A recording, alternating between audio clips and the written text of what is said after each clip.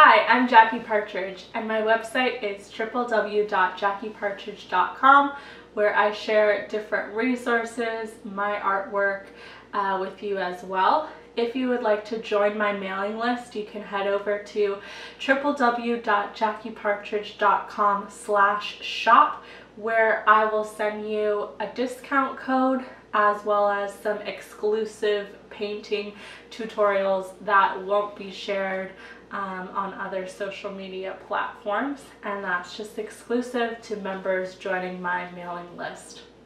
So we're going to be talking about mixing greens and where to put them in your landscape. So in the foreground, or the front of your landscape, is going to be where you have the brightest green. This is the green that is closest to you. If you were standing in this field, it would be the green grass that is right close in front of your feet.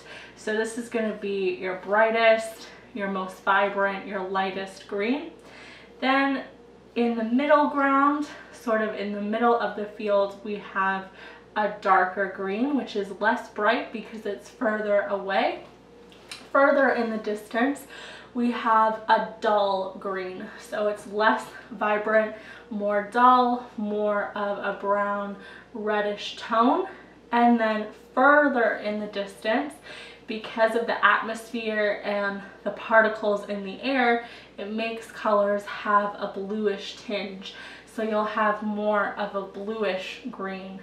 And then even further in the distance, it becomes a lighter green, but it still has that bluish tinge because it's further into the distance, you know, miles and miles away. Alright, so we are going to begin by mixing our different greens in our landscape. So I have a cup of water here, I have an old rag to clean my brushes, and I have a kind of medium round brush. You can use whatever brush size you want, it doesn't really matter.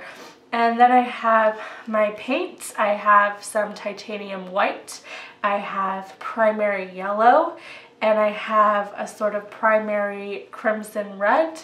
I also have ultramarine blue. I have a second blue of cobalt blue, which is a bit lighter, and I have some Mars black. So I tend to use a lot of Riotech paint because the quality is still really good and it's at a cheaper price point. And if you want to see more about my artist materials, I have an art supplies video that you can check out as well.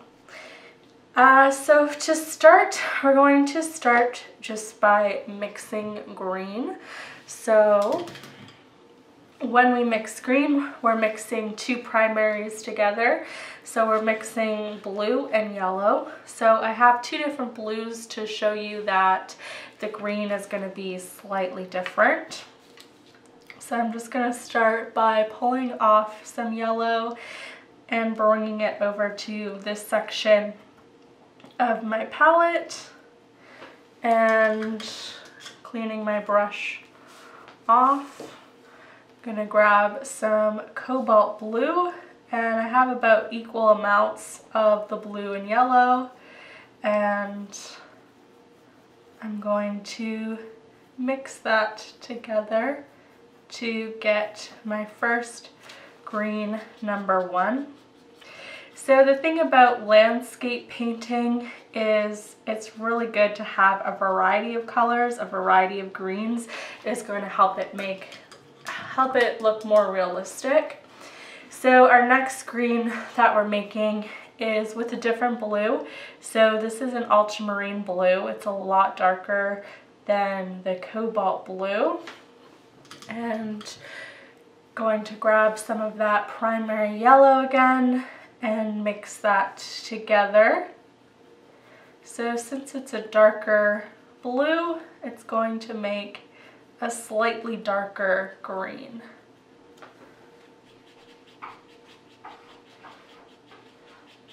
So it's not very noticeable, but it is still different. So it's good to kind of experiment and try with different blues. So if you have different blues, it's good to just experiment and try.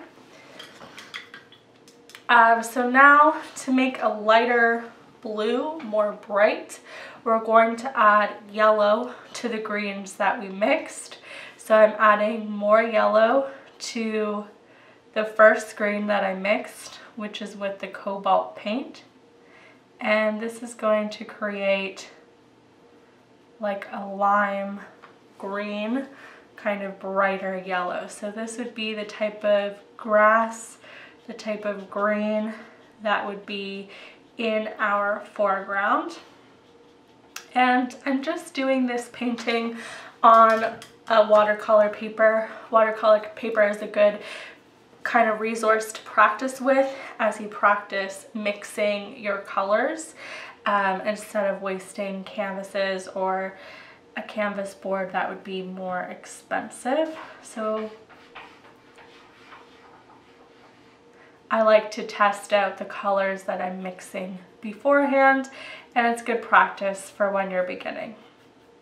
So now I've added yellow to the green that I mixed with the ultramarine blue. So again, it's slightly different.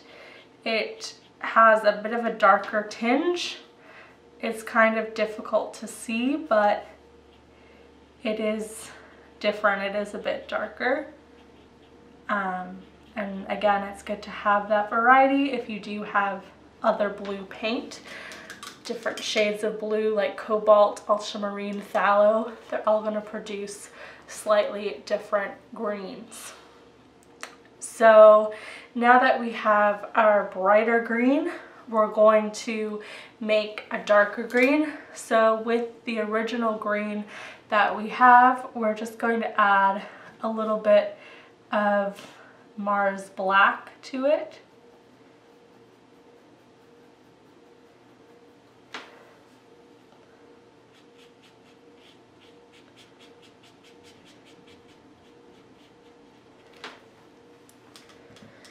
And you can do the same if you have other blues.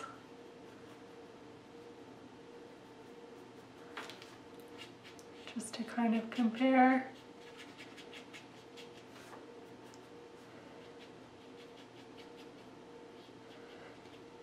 So this would be more of a color that's in our middle ground, or if there was shade under a tree or something like that, that would be a good green to use.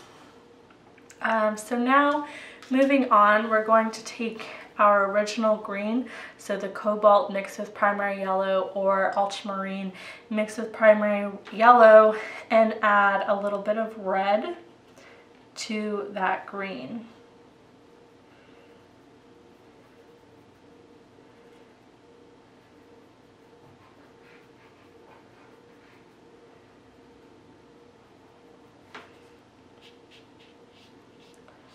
So adding the red is just going to dull the color because red is a complementary color of green.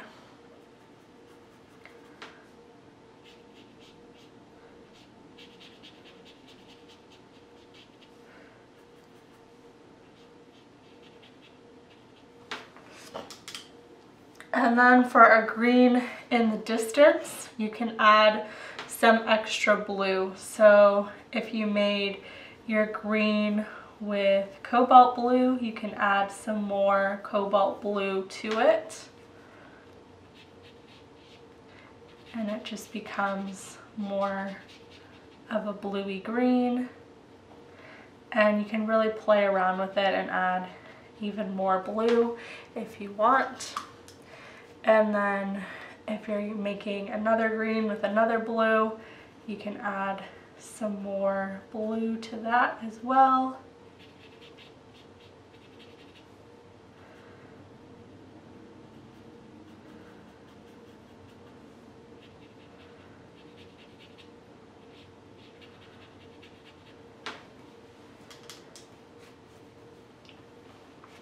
And now you can make sure your brush is nice and clean. You can go ahead and add some white to that blue that you made.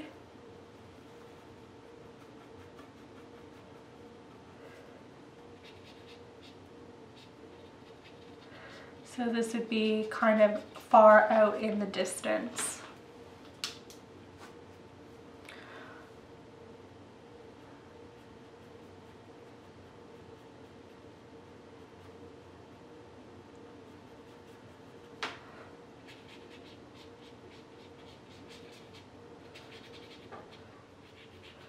You can see that they're different. And then it's good to just continue to experiment, so you can try adding, you know, a bit of yellow to that blue with the white that you added. And that kind of creates a faded, bright yellow.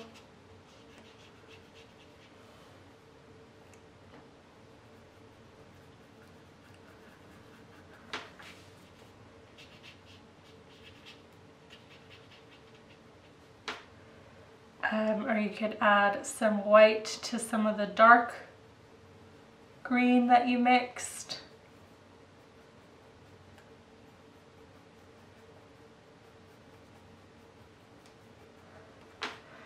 And then it kind of becomes this gray green.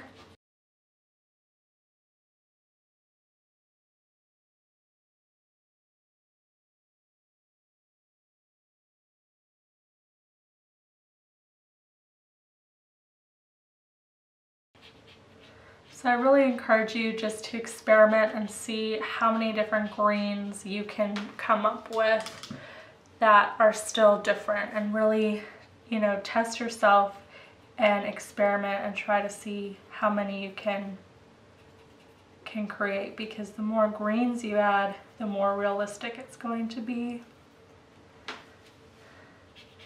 So this is adding extra red to some of the green that we mixed before, which kind of becomes this green, brown, reddish green.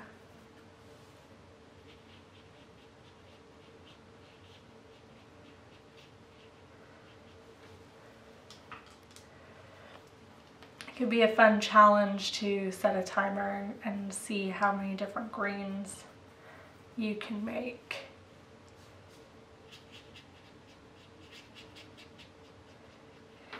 And also, by adding water to some of your green, you can make it really watery and create a wash, kind of like watercolor as well.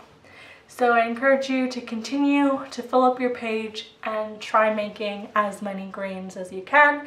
Add yellow, add white, add black, add a little bit of red, and see what you come up with.